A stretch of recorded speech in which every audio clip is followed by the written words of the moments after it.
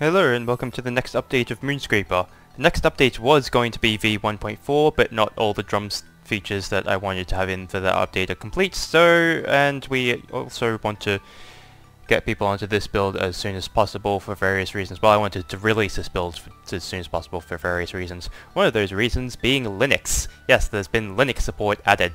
Credit to BM Walters on GitHub for that. That's been really helpful. He's also apparently working on Mac as well, so I don't know when that will be ready, but apparently that's coming.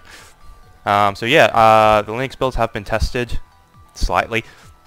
But yeah, all the core Linux things that could go wrong should be fine. Anything else that does go wrong will probably be wrong on Windows as well, but yeah. So the main new thing apart from that, main new thing is there has been work on drums. So we've got this Pro Drums. We can toggle between standard and as well as 4-lane, 5-lane. Which contains cymbals. Yep. Oops. Here we go. So one important thing to note about cymbals is that Clone Hero does not support cymbals loading from chart files. Moonscraper does save the cymbals to the chart file. And so as of recording this, if you try to load that into that chart file into Clone Hero, it will result in it being a bad song because it doesn't recognize the cymbals yet. They are working on getting that in. I'm not providing an estimate for that. But if you want to test program stuff, and I think it's possible, I don't know if it's in an official release or not, but Clone Hero, at least the test builds support loading cymbals from Midi files. So if you want to test that, just simply use the exporter, export to mid, you'll be good from there. Another thing to note is about 4-lane. There's been a change to 4-lane, so if you write a note into 5-lane and then you switch over to 4-lane, you'll get this tap note. That's just to tell you that this note is coming from 5-lane, since that's how Clone Hero will read it. So Clone Hero, if there's not a note already in the 4th lane, it will push the notes from the higher lanes in. And so if you just have a note like that, then it'll just be the 4-lane standard thing.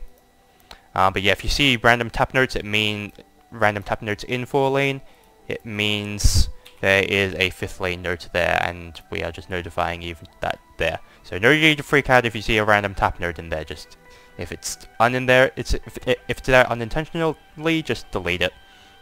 Click it, delete it. Because there was a bug where somehow on 4-lane people were riding into 5-lane. Still don't know how people were doing that, but apparently this should let you know that something's gone wrong with it anyway. Next major thing is we've actually got an update checker, which is another reason why I want people on this build.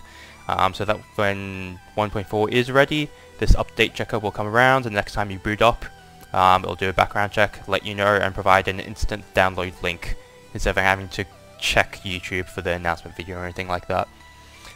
So that way we can keep people moving on to the updates much more regularly, and so I don't have to wait for months at this point to keep on releasing builds. Some other things have been added to the settings, so a time-based step is now implemented as well, so you can do time-based. So if you're working on a song that has a lot of BPM changes, sometimes a step can be really inconsistent, and so time-based just allows you to unify that all out. There's also a graphics menu, so for people on lower end hardware, if you want Moonscraper to run better, just turn the anti-aliasing down. That's one of the big sort of hogs on the GPU side of things. You can turn that off. Everything will look worse, especially the waveform. The waveform does look much worse when anti-aliasing is disabled, but for the sake of actually functioning, then yeah, it should work as all good. Okay, and last thing I want to mention, as in for major new things, is custom resources. So previously we were fixed in terms of the animations. So I think cap notes only had like 8 sprites worth of animation, and some notes were only star power notes were 8 frames of animation, and then just standard notes were only 1 frame. Now any note can be as any amount of animations as possible. So if you just create a sprite sheet from left to right, top to bottom, as the sprite sheets already are for a lot of the notes, but you just extend it a bit more. And then, yeah, you can create variable size animations.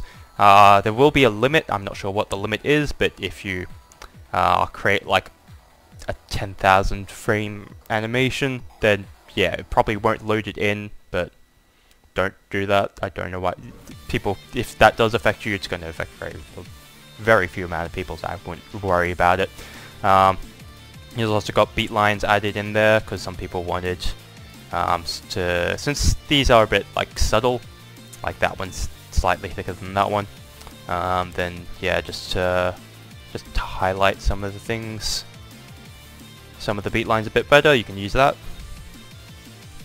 And yeah, so a ton of fixes, just stability fixes. There's some like automatic undoing and some performance, and a lot of performance increases are in this build as well. So yeah, check the changelog for full details as per normal, and I will see you on the next update, which will hopefully be when the new drums is fully complete, and for that there will be double kick. So double kick is the main thing I'm looking to implement when we get to 1.4. Got a prototype working, but like still got work to do on that.